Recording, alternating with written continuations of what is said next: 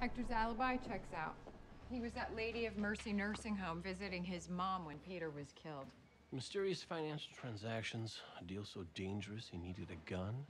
Seems to me there's a lot more to your sister's star witness than she knew. Than she knew, or than she chose to tell us about. Sir? Yo, talked to the manager at Swiss Federal. He confirmed that a bank account with those numbers exists, but he refused to give out any information on it. Did he at least acknowledge it was Peter Cordero's account? He couldn't, because he didn't know himself. It's a numbered account, set up for privacy, so the only way that anyone can access is with a password. So there's no way to know what Cordero was doing? No. Unless... 6 digits? Seems kind of passwordy to me. Okay, read it to me. 723-598.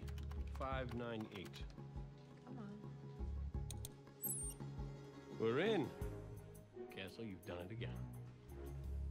What's it say? The balance is $0. $0? That doesn't seem very dangerous. Feels like the end of a treasure hunt where you open up the chest and it's just full of sand. Wait, go to the day Mr. Nunez claims he did the transfer. March 21st. Oh my God.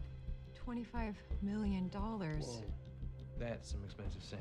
Looks like it came into the account the day before at 8:34 in the morning, and then Hector transferred it out.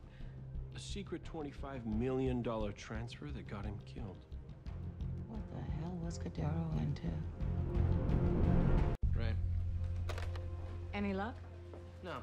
I just talked to the head of Swiss Federal Bank.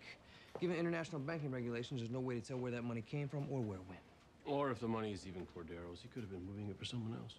Sir, if this transaction was somehow responsible for Cordero's death and we can't track it, then we may never be able to find his killer. There may be another way.